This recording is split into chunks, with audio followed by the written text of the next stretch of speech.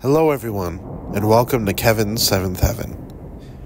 We continue Spooky Month today with Nothing But Death by Pablo Neruda. There are cemeteries that are lonely, graves full of bones that do not make a sound, the heart moving through a tunnel, in it darkness, darkness, darkness. Like a shipwreck, we die going into ourselves, as though we were drowning inside our hearts, as though we lived falling out of the skin into the soul. And there are corpses, feet made of cold and sticky clay. Death is inside the bones, like a barking where there are no dogs. Coming out from bells somewhere, from graves somewhere, growing in the damp air like tears of rain.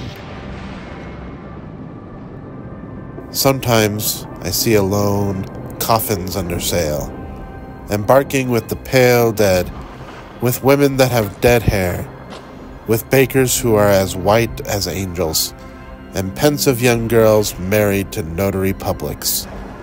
Caskets sailing up the vertical river of the dead, the river of dark purple, moving upstream with sails filled out by the sound of death, filled by the sound of death, which is silence.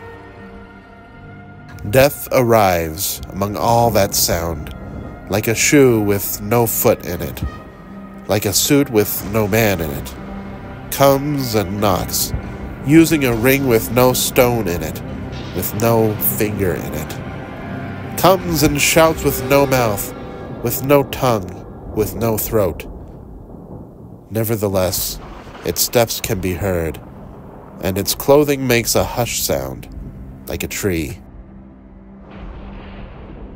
I'm not sure. I understand only a little.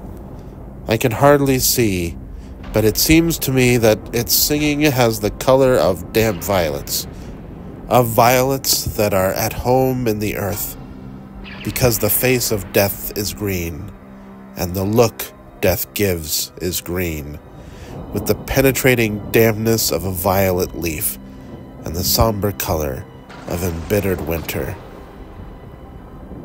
But death also goes through the world dressed as a broom, lapping the floor, looking for dead bodies.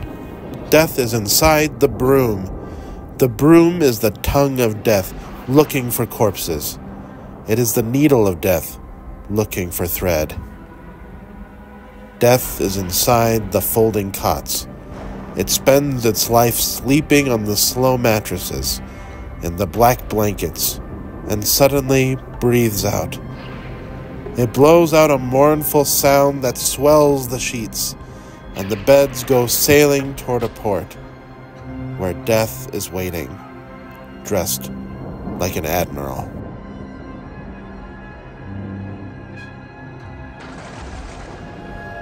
Thank you for listening to me read poetry. Please like, comment on, and share this video.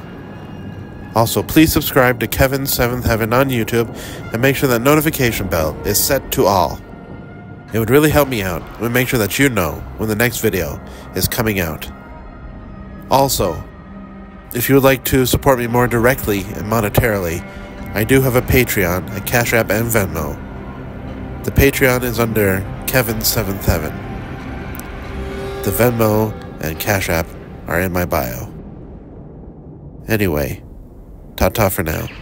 Love you all.